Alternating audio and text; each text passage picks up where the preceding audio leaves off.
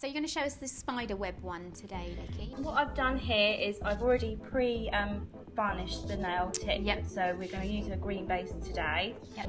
We're going to start off by using some vertical lines, but we're going to use them at an angle. They're going to come across the nail.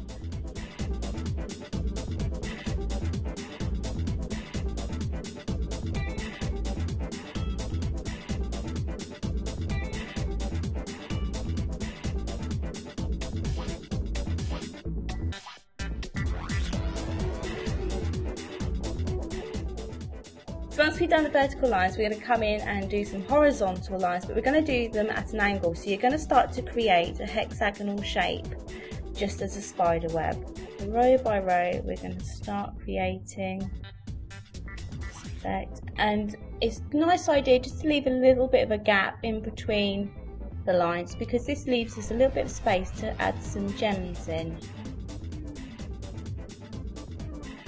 And to do this, we're just going to pop on a clear coat over the entire nail just to help seal in the gems. If you try to pop them onto dry nail varnish, you will find that they will just fall straight back off again.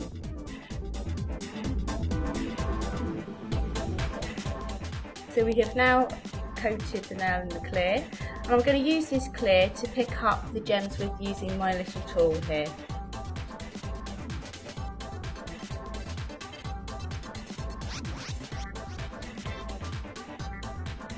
I'm going to pop in some gems in the little spaces, leave a line, and then pop another gem into the next section down.